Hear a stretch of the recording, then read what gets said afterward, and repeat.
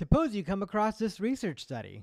In this study, they were trying to help college kids go to grad school, and what they did was an experiment where half the kids were control, where they did nothing with them, and the other half, they gave them a mentorship program. And the study reports that the mentorship program led to a 90% increase in grad school enrollment. So, what do we make of this? How do we interpret this? Well, let's say that, a lot of people might look at this and think, all right, man, 90% increase. So by the end, it seems like almost everyone is going to grad school who got the mentorship program. And then when you crack open the study and look into the details, they say that the control group, in the end, 10% of the control group enrolled in grad school, whereas in the treatment group, 19% enrolled in grad school. And you're thinking, man, that's kind of false advertising. I mean, to say a 90% increase, but this changes that doesn't look like 90%, right? So in this video, I'm going to explain to you, first of all, just basics of what a percentage change is, and then also the concept of percentage point. And then by the end, we'll make sense of this, because the researchers here weren't lying, but it's certainly a little bit deceptive if you don't fully understand the difference between percent and percentage point.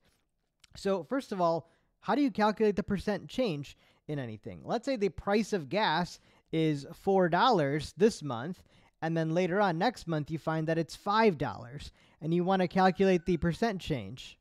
The formula you'd use to calculate that percent change is that the percent change is the new price minus the old. So really just the difference divided by the old price. So the difference over the original. That's how you could think about the percent change in anything.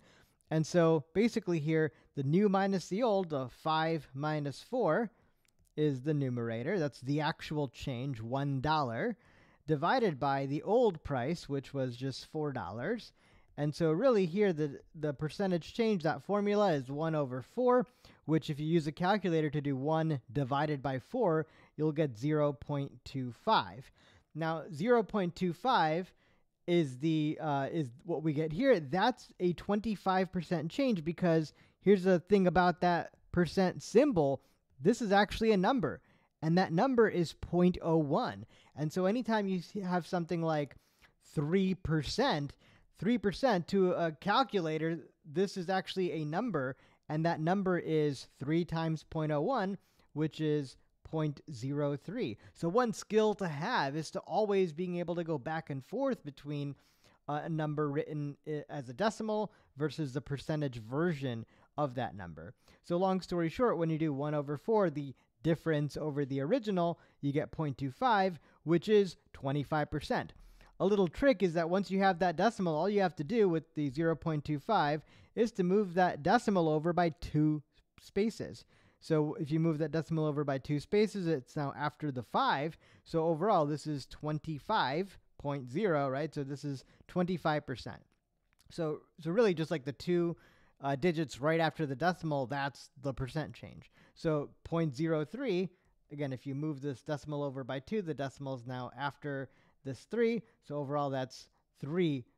Let's look at another quick example. Let's say the price of a shirt is $50 and it eventually goes to $60, and you want to describe that percent change in price. You would simply look at the difference over the original. So 60 minus 50, which is 10, divided by the original of 50. On your calculator, 10 divided by 50 is 0.2. And so to turn that into a percent, just move this decimal over by 2 spaces, and you get 20%. 0.2 is 20%. And so that's how we describe this price change, 20%. The cool thing about this is it's universal, right? If you just say something went up by, if you just look at the raw difference, the $10 increase in price, a $10 increase, I mean, is it big or small? Depends. Are you talking about the price of a pencil or the price of a house, right? But 20% kind of means the same thing no matter what the context is. So that's why percent change is a useful concept. But let me ask you this. What if instead of the price of a shirt going from 50 to 60, what if the thing that itself was changing was measured as a percent? What if I told you that in 1 year, the percentage of the people who voted was 50%, but then the next year, it was 60%, and you want to look at the change in the vote.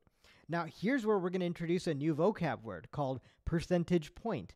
If you want to look at just the raw difference between 2%, the same way we looked at the raw difference between the $50 and $60 being $10.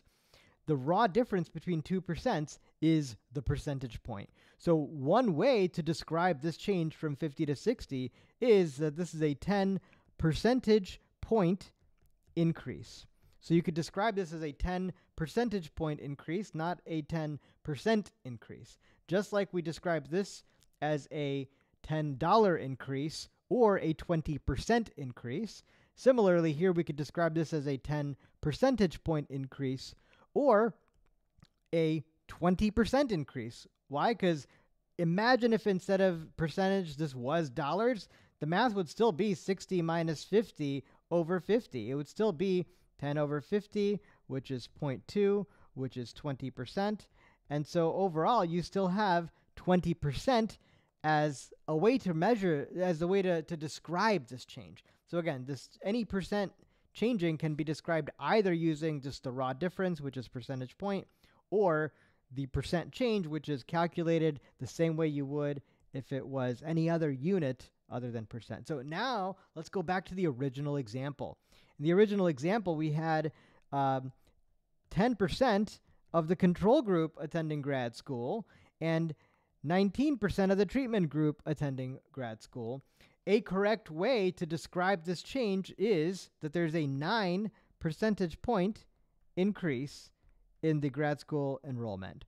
Another correct way to describe this is, if we calculate the actual percent change, 19 minus 10 over 10, which would be 9 over 10, which is 0.90, that is in fact 90%. So it's not incorrect to say that this is a 90% increase in the grad school enrollment rate, but it's certainly not a 90 percentage point increase. It's not like it went from 10 up to 100%. That would be a 90 percentage point increase.